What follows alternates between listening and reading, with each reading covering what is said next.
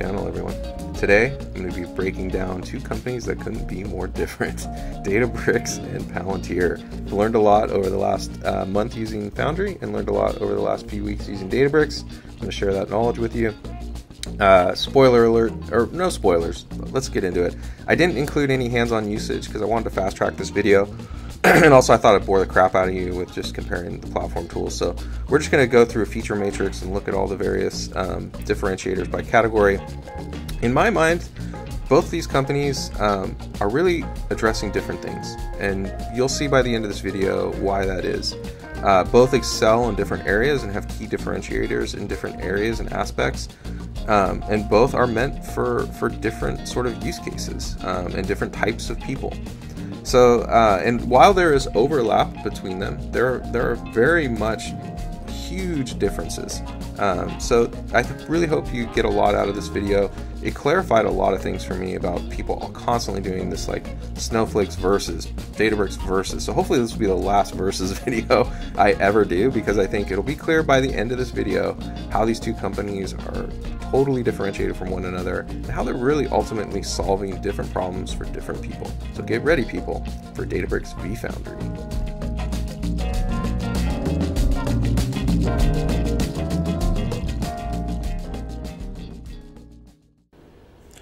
All right, Foundry versus Databricks, head to head. Originally cut this video, I had all of this like hands-on usage and it was like well over an hour long. And I said, let's just cut the bullshit and get to the part that the viewers want to see. All right, head to head, starting with compute. Both provide a silo offering. They do this with runbooks for your cloud provider. What you'll do is you'll select your cloud provider, you'll get a essentially a cloud formation template to spin up the stack. That stack will be running inside your AWS account. The advantage of that is it's close to your data and you can provide any kind of security, additional security permissions over the cluster that you want. So that's, and in Palantir with Foundry, that's typically part of an enterprise offering. But the advantage of this is that your compute is as close to the data as possible. And also that you have full control over the cluster. You can provide any kind of network boundaries you want, isolation that you want. It's totally up to you. And to my knowledge, only Foundry supports like a multi-tenant offering, right? So like the Foundry for Builders program, I believe all of those are multi-tenant SaaS instances, and none of the infrastructure runs in your account, right? This is all provisioned infrastructure from Palantir. You don't have to manage anything. You just log in and you're good to go. So to my knowledge, only Palantir supports that. Now, Databricks is sort of a hybrid in that the online UI that allows you to code and submit jobs, that is running in Databricks' stack, to my knowledge, as far as I know. It spins up a job cluster essentially inside your account. So it's sort of a hybrid, but a true multi-tenant SaaS offering that's only offered by Palantir. Elastic. So both are elastic. Both can scale up or down to meet the requirements of your workloads if you enable it. Foundry has a whole set of dynamic allocation profiles that you can select from for your code repository, and you can attach that in there to say, hey, dynamically allocate based on min and max, or use dynamic resource allocation. There's a few different ways you can configure that. Same thing in Databricks. So you can select the ways in which you want the cluster to scale up or down, and which profiles are associated, or which like EC2 instance profiles are going to be associated with that job and that scaling. So both are really powerful options there. And both are available in all regions, right? So with a silo model, you can spin it up in any region you want. The multi-tenant SaaS offering is restricted, so I don't believe that is all regions. Last time, I think there was maybe 6 regions. It might have been 6 regions. I can't remember. But you'd have to check with your Palantir representative to see which regions the multi-tenant SaaS offering is in. But they support all regions through the silo model. To bookend the elastic capabilities too. Both Foundry and Databricks have their own methods for persistent build environments, which plays into this elasticity. Databricks, in my opinion, is a little bit superior in that it offers you the opportunity to take advantage of custom Docker containers that you can bake your dependencies into, and they also have pre-warmed Spark environments where your jobs can be submitted if your cluster is still active, and that is determined by settings that you use through the platform. Palantir maintains artifacts of your build that include all of the dependencies, so don't have to be reinstalled. And that ensures that your builds are faster when executed down the road as part of your scheduling. To my knowledge, they don't have support for custom Docker images. The ability to keep a warm Spark environment around, I think that would be configurable when you're working with the enterprise offering, but I haven't found anything in the documentation about it. But in any case, there are some slight difference there in their Elastic capabilities. Storage, both support Parquet.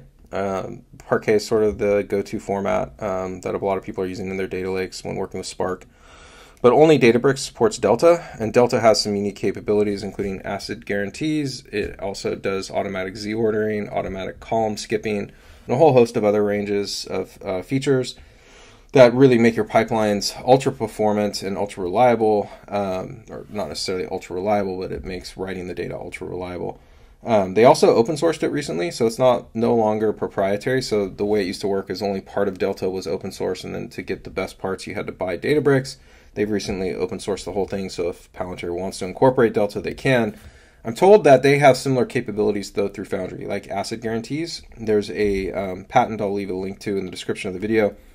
It describes how they do ACID guarantees in Foundry. There wasn't any public documentation that I could find, so I couldn't really dive deep into the capabilities. And also that they have similar capabilities when it comes to structured streaming, even though in Databricks you will be using Spark structured streaming. I'm not exactly sure how it's done in Foundry. Again, there wasn't links to the public documentation, but I'm told you get the same guarantees that you would through Delta in Foundry. So both pretty equivalent there, although I'm still going to give the edge to Databricks, and a lot of that is due just to the public transparency, access to the information about the additional benefits that are inside Foundry. And the only actual documentation I could find were related to the ACID guarantee, so I'm not going to include any stated additional benefits that I can't find public documentation on. Security. Both are highly secure, right? So both have fine-grained ACLs down to the row and column level to allow you to hide data from people who shouldn't have access to it. Both have extremely advanced network security options. Both are extremely compliant, have numerous certifications, including FedRAMP.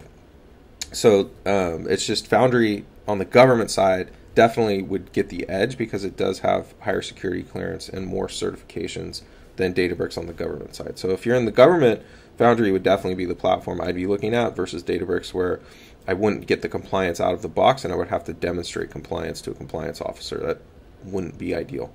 So definitely in the government side, but in the commercial side, both stack up evenly, in my opinion, for any use case that I'm going to be considering. Cost, definitely to Databricks. We all know this already. Databricks has a free trial. It has pay-as-you-go, and it's affordable. Palantir does not. So none of those things exist in Foundry. So I and this is where it hurts them in sales, because the fact that there's a free trial, right? That means every developer can go and learn this platform. I'm learning it for free, and basically for free. I'm barely paying anything in my own personal AWS account. Been on it for a couple weeks. I've managed to build some pipelines.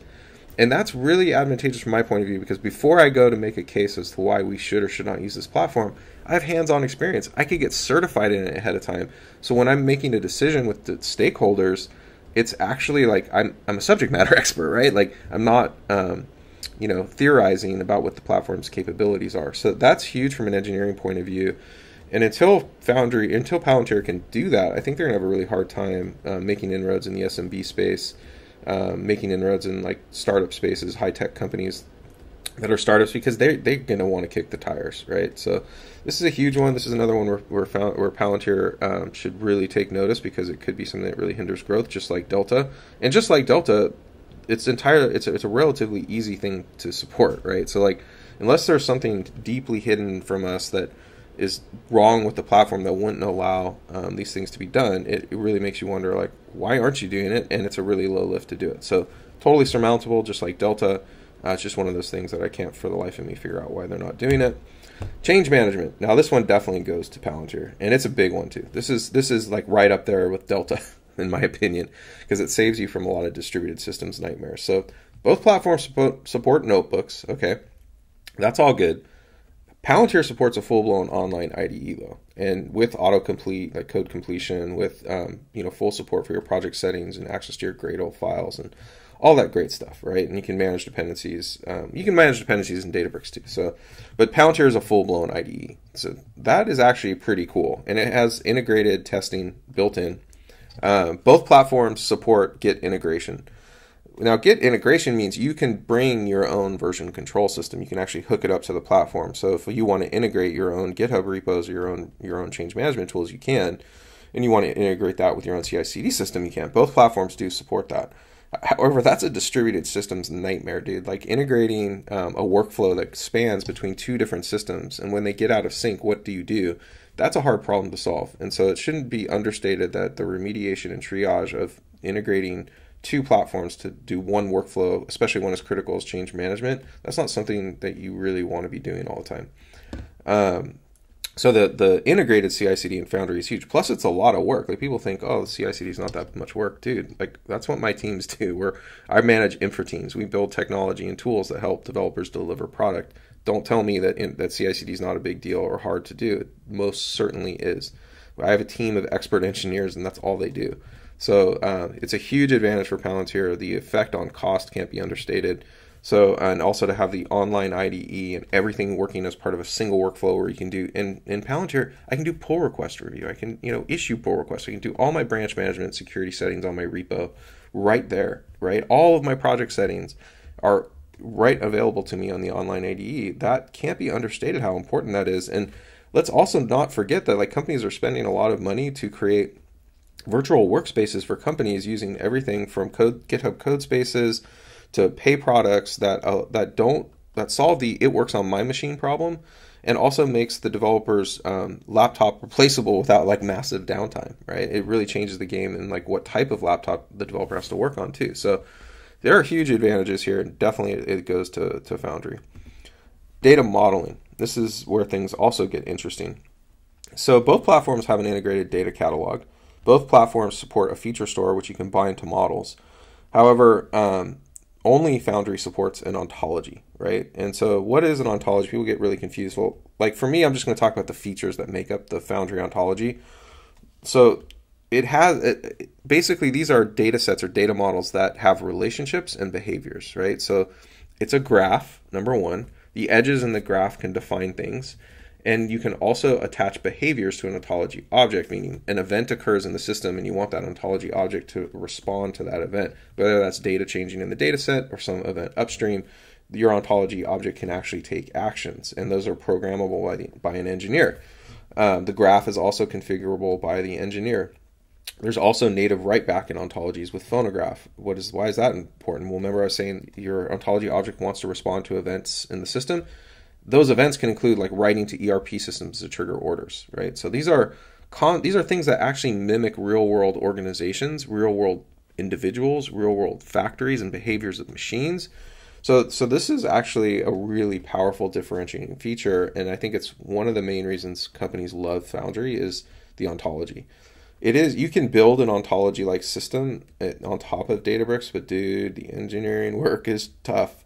All right, so just understand this is a huge advantage for Foundry, and one of the things that I love most about the system personally. Again, Databricks doesn't have native write-back, though you can build write-back yourself. Write-back is challenging to manage, right? There's a lot of ways developers can fuck up write-back and get it wrong. So having that out of the box in Foundry, that was like one of the first questions I asked them, like, write-back's a solved problem, right? They're like, yeah, it's a solved problem. You don't have to do any work. So that was really cool.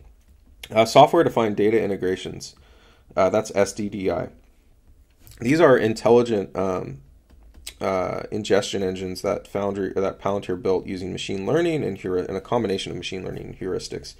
So they can understand a data set that's in an ERP system or some third-party system and know the type of data that's in it, and then infer from that, like actually build an ontology for you, building the data pipeline all the way out to these ontology objects.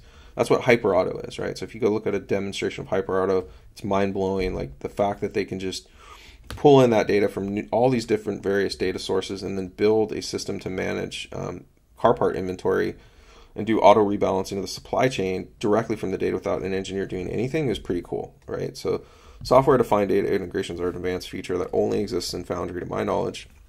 How good is it? I don't know. I can't speak to it. I haven't used the feature. I've only seen the demos. I don't know how deep the integrations go.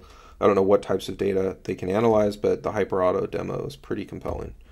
Data pipelines. This is also an interest where things get interesting. Both have declarative syntax, meaning you write with decorators usually. They're expressive. They sort of talk about what you want to do as an engineer without having to expressly like write every line of code to do it. So both fully support that. Both are good. Databricks' decorators are really great. I like the way building Delta Live data pipelines works. It's really easy to get a pipeline written very quickly. That said, it's not as robust as Palantir's offering for the syntax. Sorry, for the declarative, like the decorators. Palantir is a much better API and a more robust API to do a lot more than what Databricks can do currently. This is also an area where they're really far ahead. Like Databricks has only been recently supporting this declarative syntax to populate your data catalogs and do health checks inside your pipelines and actually expressly like engineer a pipeline in code. Palantir's been doing it for a long time, and it shows. They have a much more robust offering here. Scheduling. Both platforms support scheduling. Palantir's is way more robust, though, because in the data syncs, you can define behaviors like append strategies, how you want to append data. You can transform data directly in the scheduling setup for your sync. Whereas Databricks, it's literally like pretty basic, man. It's like day, how often do you want to run it, and who do you want to alert if this thing fails. So both have the scheduling capabilities, though, but Foundry is the only one that has an enterprise-grade offering, both for the declarative syntax and the scheduling. That said, though, well, I shouldn't say enterprise-grade, like really robust grade. But that said, like you can get what you need to get done in Databricks. I don't have any use cases that Databricks wouldn't fulfill. That said, there's more work to do on the engineering side. So your engineers are going to be doing a lot more work than they would, say, in Foundry. Alerts, again, basic in Databricks, robust in Foundry. There's a lot more options for alerting. Health checks, not included in Databricks to my knowledge, at least not the kind of health checks I'm talking about, which is the ability to go in like you can in Foundry and have a whole set of existing health checks that are common across all different types. If you watch my videos on health checks or Palantir's videos, their developer channel has a video on health checks, you'll see there's an incredibly robust way in which you can build all kinds of health checks out of box, no code involved. You just configure it and you're up and running. That's huge because the biggest problem with data pipelines is they fail. And you want to know when they fail. You want to know how they're failing, what's going on. And so you're going to be doing a lot more work in Databricks to get those health checks, to provide health checks and to provide visibility of those health checks. Data lineage, both platforms support data lineage. However, Foundry's offering, again, is more robust. Monocle, which is the app you can use to go and view data lineage, has really advanced features to see the code producing each step, which is really cool. Databricks, you can see like the schema, and you can see like if the health checks are passing. You can do the same thing in Monocle, but Monocle gives you a lot more options to view the code, to edit the code, do all kinds of advanced scheduling directly in Monocle and the lineage. So it's kind of like comparing apples and oranges. In fact, all of these things, like it's really like sort of comparing apples and oranges. Yes, they're there in Databricks. They're just not anywhere near as robust in Foundry. Additional information after the original recording too about some unique capabilities related to Foundry. And that is the unit tests that are in the online IDE. Those are run before your pipeline executes. And that's important because the fact that they're run before your pipeline executes allows you to find any defects that could potentially arise between the data coming into that pipeline and errors that it might cause. And in the traditional approaches you see with Databricks is you do have to execute the pipeline in order for it to succeed or fail. And you don't want to be sitting there to find out your pipeline failed 5 hours later because of some kind of issue with the data coming in. Maybe there's something that is null, which should not be null, or maybe you're going to do these massive joins and it's going to blow up your pipeline.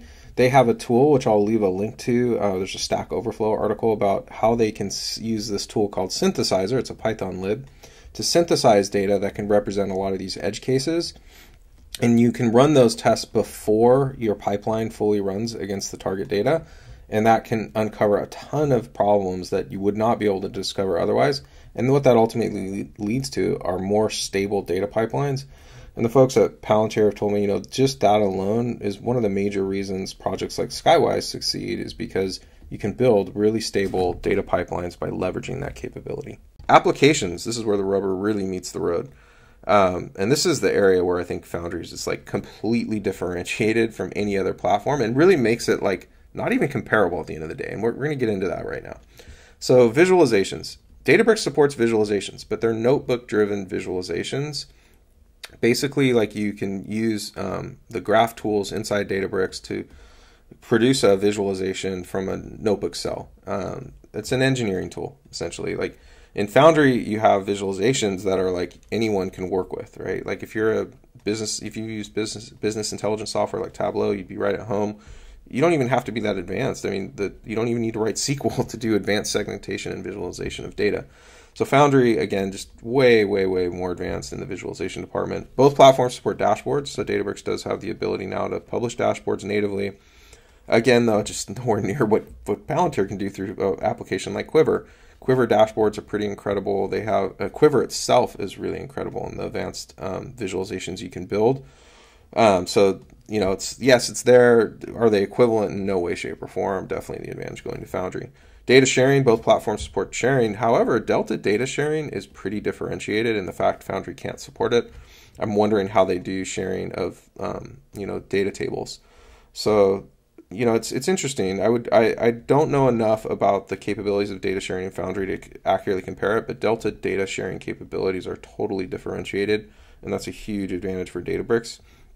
Sharing in Foundry, though, goes beyond data, right? You can share whole application suites. Like when you look at HyperAuto or Skywise, these are whole applications built in Foundry that are shareable, right? So it's not really comparable. Now, Databricks recently launched a marketplace where they announced they have similar capabilities.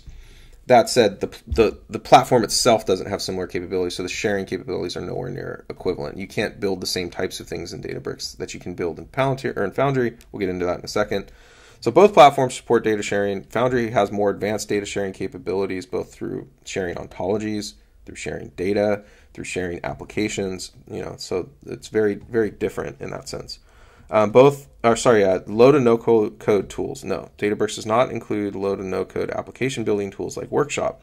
Palantir does. This is a huge differentiator. Why? It removes the engineering bottleneck, right? So I don't need a team of React engineers anymore to go build custom data applications that actually do stuff like affect data and drive events in my system. I can use the low code tools in Foundry and have my product teams do that. You can have business intelligence data analysts learn to use Workshop and start building really robust line of business applications that actually do things and ship value. That's totally differentiated. It does not exist in any other platform, to my knowledge, right? So I don't know of another platform that does that. Foundry's totally differentiated here. Non-technical product suite. What does that mean? It's the big data OS. Foundry comes with a whole lot of apps like Fusion, which is a spreadsheet interface for working with big data. Like, who the fuck else does that? No one. You've got Contour, which is a no-code application tool where you can visually build a data pipeline with advanced visualization, right? And it's ultra performant. Like, no one has that. Again, getting into Quiver, totally differentiated data analytics suite that can do alerting, that can allow you to do date filtering and advanced segmentation, and you can do drill down natively in Quiver with no fucking code at all. It's like, and there's also doc support. There's forms like Google Forms. You want to build Google Forms, you can do that inside Foundry. Chat is in Gotham. I don't know if it's in Foundry yet, but I'm sure it's coming. Why does that matter? It's because you're replacing all these. One, you're de-Googling your stack, but the other is that all these applications that used to be in data silos now exist in your big data OS and your data mesh, and you can analyze that data. All that data becomes accessible. So first-party data that your organization is generating through using things you would usually consider being in an office suite, those being in Foundry are hugely advantageous because now the data is accessible and you can analyze it. What about just, let's think of a basic thing here. What about just doing analysis of chat, to do sentiment analysis across my company? That's kind of cool.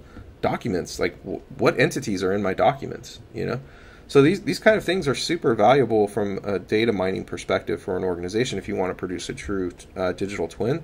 And they also make every person at your company 10 times more productive, right? Not needing to be a data engineer, which, by the way, spoiler alert, Databricks, you better be a data engineer or a data scientist, and you probably need to be a data engineer to really get the most out of the platform. That's a small segment of the people out there, and they're some of the most highly paid and highly sought after. How the fuck is my organization supposed to do anything to realize, to do this digital transformation, extract value out of this platform, if I don't have people to staff it? right?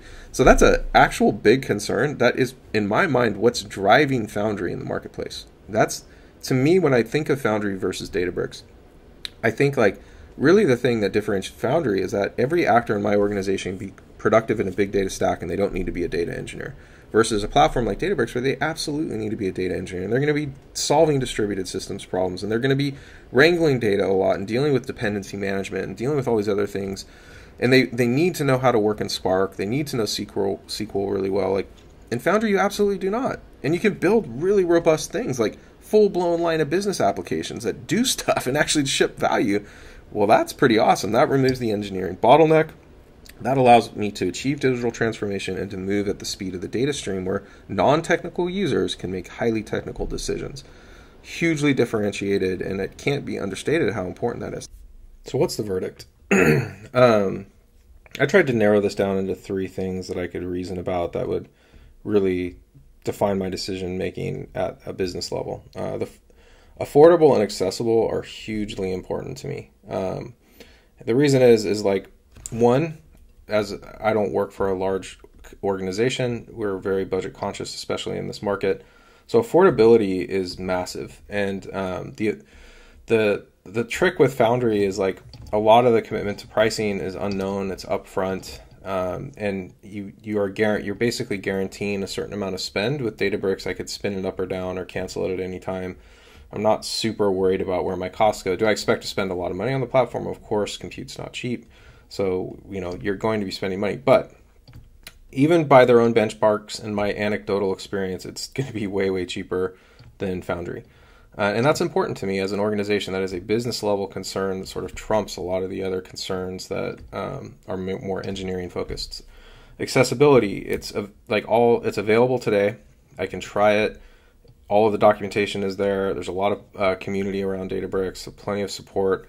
There's Foundry has public documentation available. There is a community growing around Foundry and Stack Overflow, but Databricks is way, way, way, way, way further ahead, which means the platform is just more accessible. You can wrap your arms around it. You can understand it. You can get certified in it without being a customer. So that whereas Foundry certification, you have to be a customer in order to get certified.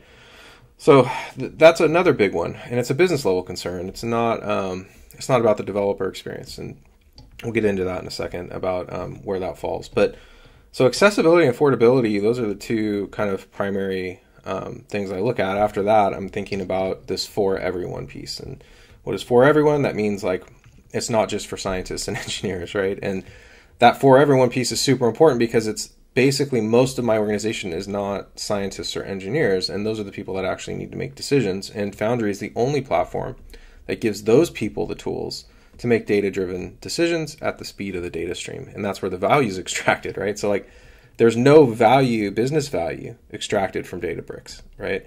The business value comes downstream later when your decision makers and the people that make up your organization can actually do something meaningful with the data, which requires a whole host of application tools that are generally today bespoke, but that Foundry has generalized and made accessible to just about anyone in your org who can use a BI or analytics tool. So that for everyone piece means I can actually extract value out of Foundry. And this makes this a very tough decision. So it really becomes how much value can I expect to extract out of my data, and that'll often inform my decision about affordability and accessibility. Because if I can, extract millions of dollars worth of value out of my data, that more than pays for the Foundry platform and makes me a huge amount of revenue and modernizes my organization at the same time, and capture that value in a relatively short amount of time. That's huge. And so I think that this is really Palantir's secret, that they realize that in order for a big data platform to be meaningful, the non-technical people need to be able to make decisions with it and extract value from the data. And they're the only company, to my knowledge, that has figured that out. All these other companies rely on third parties to provide plugins or engineering teams to build custom software that run on top of what the data platform that they've created.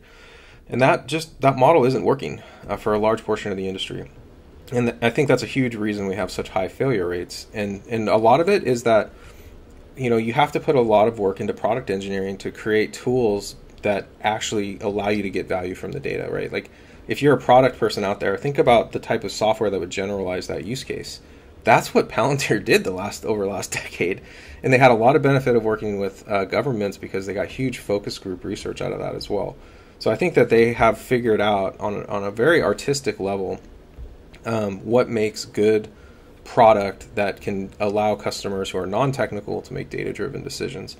And so huge plus in the Palantir side of the column. So again, this really comes down to, do you have problems we're solving that will more than pay for the cost of Foundry and really allow your organization to scale, right, to this next level that you're trying to get to? So like, to me, that might not be everyone, but really at the end of the day, it's a huge portion of businesses out there. I think a massive number of people can generate, or massive number of businesses can generate tremendous value from using the tools inside Foundry. And just to bookend this really quickly, affordable and accessible should be easy problems for Palantir to solve, whereas for everyone is an incredibly hard problem to solve that could take years and years of work by very talented engineers at Databricks. And it goes beyond technical limitations. Building good product like what's in Foundry to solve problems for a non-technical user base is also art. It's not just science, it's also art. You have to have the vision and the experience of how non-technical users experience this kind of software. I'm not exactly sure Databricks has that in their DNA. So for Palantir, they have the harder problem solved, but at the same time, it makes you wonder and question, like, why is the platform not affordable on the level of Databricks? Why is it not accessible like Databricks? It questions your sort of confidence in the platform as a developer. Typically, when you see things like that, you go, oh, it must be riddled with bugs, or it must not be, scalable. It needs a support engineer. It's not a real platform yet. So I think they need to fix these two things. And I think they need, and especially because it will give developers like me a lot more confidence when making the case to make a large expenditure based on estimated savings and value the platform will deliver. If it's affordable and if it's accessible, it doesn't give the developers, like, their radar goes up. They're going, okay, there's something wrong with this technology. So I think fixing this both from a broad-based market adoption point of view, where you can get more developers in the field who are certified in it, and from the point of view of just public perception on why your platform is closed and not affordable. So I think both of these two things are absolutely critical to fix, and to understand that when people are making decisions, especially in this market, the affordability might be number one. And finally, I just want to state that it's not Databricks or Foundry. Both these in Foundry, Databricks is a first-class citizen, so you can manage the models and data sets that Databricks is producing right inside of Foundry, and they can absolutely interoperate. So if you want to take advantage of Delta, you need to take advantage of Delta and Databricks' structured streaming capabilities. By all means, you can do that. And if you're, especially also if you already have teams who are working on this platform and you've already produced a lot of work product, or they're already trained and certified, and you want to leverage Foundry's low to no code application tools for your product folks and your other non-technical folks, these two platforms absolutely interoperate. You can absolutely use them together. And I think there might be a lot of opportunity there for Palantir to think about, like, how could they lower the cost of entry on those no code application tools, and then allow companies to continue to use these other tools they either already have or would prefer for certain use cases, and maybe that brings their costs down, especially in the high, like, where you're spending a lot of money on compute is typically in your data pipelines and in building your ML and your ML models. So if they can bring the cost down there and realize savings for their customers, allow them to take advantage of the tools, which they already do, but if they could come up with some kind of market offering that was really meant to target the SMB space that way, maybe that would be a big win for them. But anyway, I don't see these as mutually exclusive options, and I could see use cases now where I would actually prefer Databricks over Foundry, especially in cases where I'm doing streaming, like structured streaming.